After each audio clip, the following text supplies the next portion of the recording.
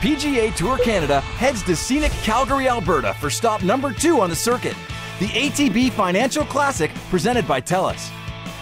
The first ATB Financial Classic was held in 2007, where PGA Tour Canada's career money leader, American Mike Grob, sank this clutch putt on the 71st hole to capture his 6th career title.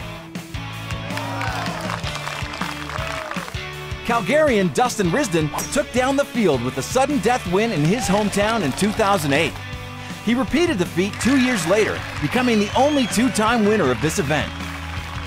Current PGA Tour player Graham Dillette took the title in 2009, thanks to a scorching final round 64. This win was more emotional for me, but equally as satisfying as the first one. I hit some really good golf shots out there today. I was really proud of myself actually for some of the shots that I hit under pressure. It was an amazing day. 2011 saw Hugo Leon hoist the trophy.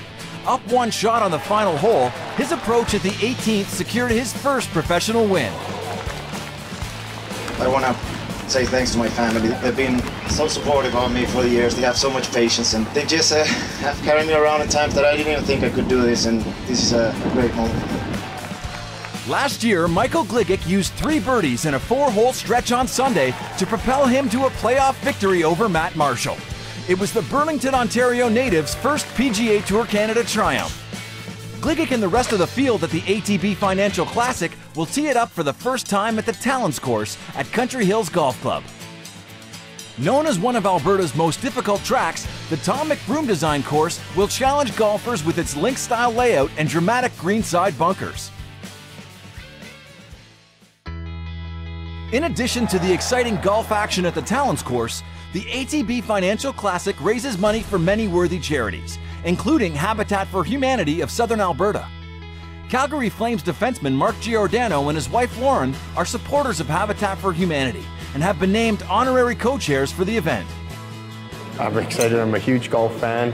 I'm a huge PGA Tour fan, so being able to come out here and be a part of it was huge for me. And then the bonus was that the charity that me and my wife Lauren are affiliated with is part of it as well. I had always been interested in Habitat's work, and we looked into it here. We approached them, and we were thrilled to be able to get involved with them. They do wonderful work in the community.